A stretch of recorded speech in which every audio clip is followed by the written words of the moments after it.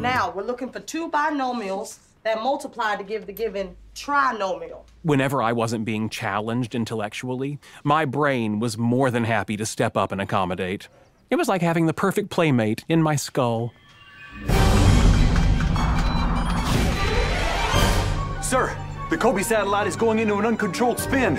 So fix it! We can't. Our computer programs weren't designed to handle a chaotic system. Darn it!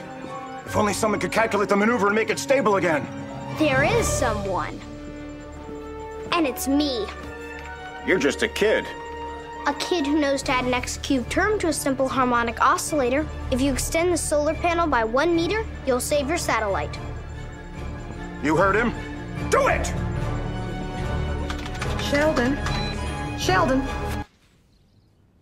Were you paying attention to anything I said? Yes. Then what'd I say? When factoring a trinomial where the leading coefficient isn't 1, it must be written in descending order from highest power to lowest power. Well, yeah. You'll save your satellite. You heard him. Do it!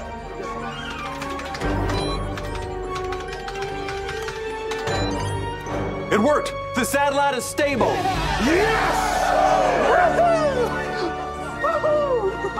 Thanks, kid. You really saved my bottom. Tell your bottom it's welcome.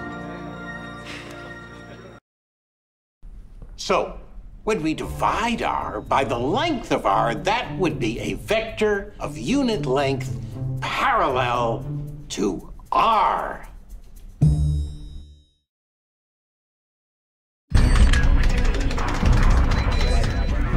Sir, bad news. Don't tell me. There's another problem we're not smart enough to solve? It's a satellite.